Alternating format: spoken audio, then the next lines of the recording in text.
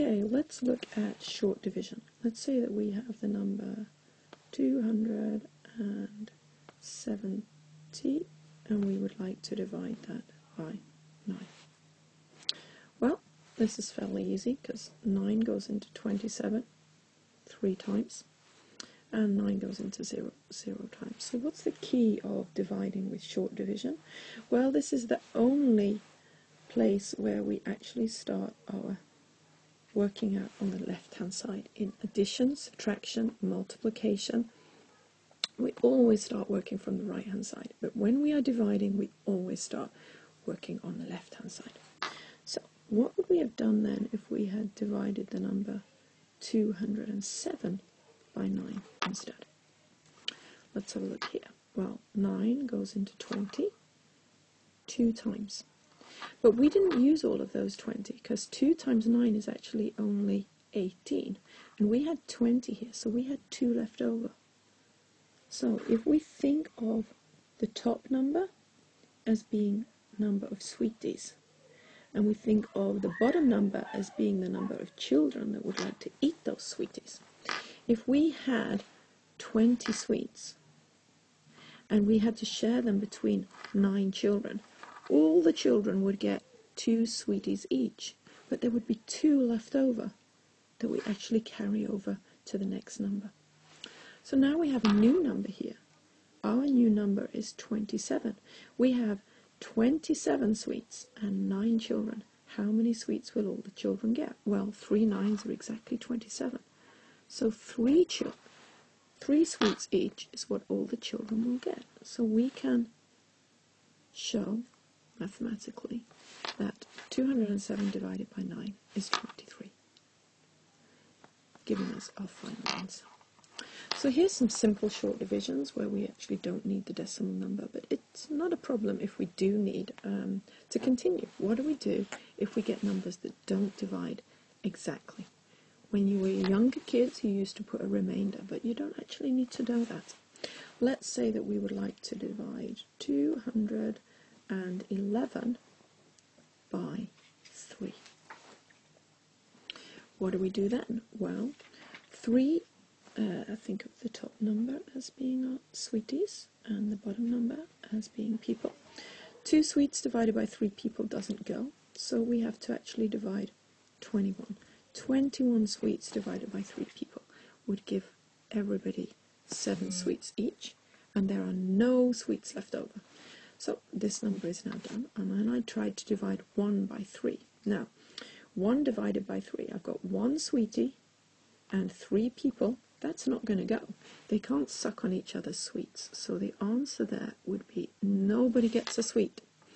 And that 1 is left over. So where do I put the 1? Well, I put it on the next number as I did before.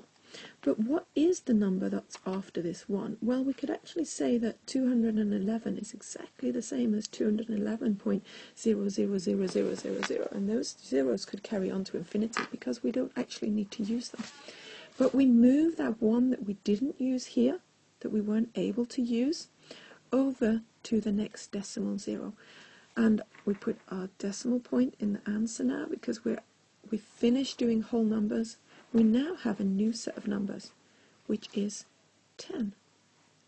What is 10 sweets divided by 3 people? Well, 10 divided by 3 gives us 3 sweets each, and we would get 1 left over again.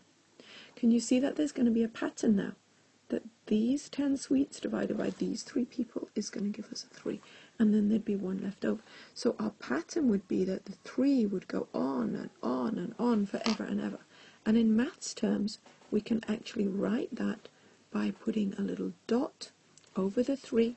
That's telling us that this 3 continues. It's called a recurring 3. It continues forever and ever and ever. But it would take us forever in maths if we were to write all of those numbers. We would never get anything done. So we can just put a dot on the top.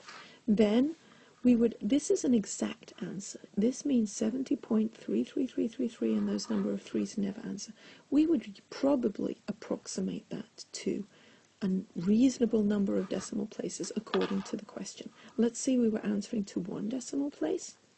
we would say that this is 70.3 to 1 decimal place.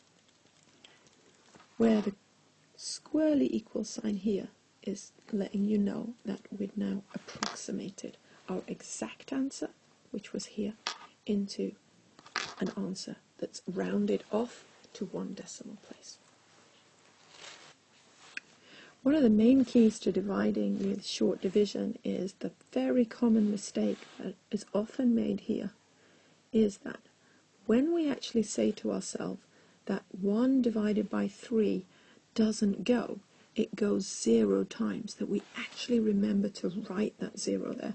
Because one of the most common mistakes I see when children are doing division is that they will work out most of it correctly here.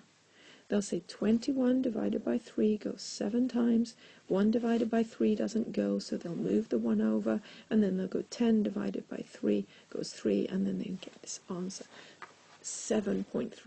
They should be able to look back at the question and say, is it reasonable that 200 divided by 3 is going to give me an answer of 7? No. What have I done wrong here? I have forgotten to put in my 1 divided by 3 goes 0 times. Super important to remember that if it didn't go, if you were able to say, no, I can't do that, then I will get a 0 in my answer.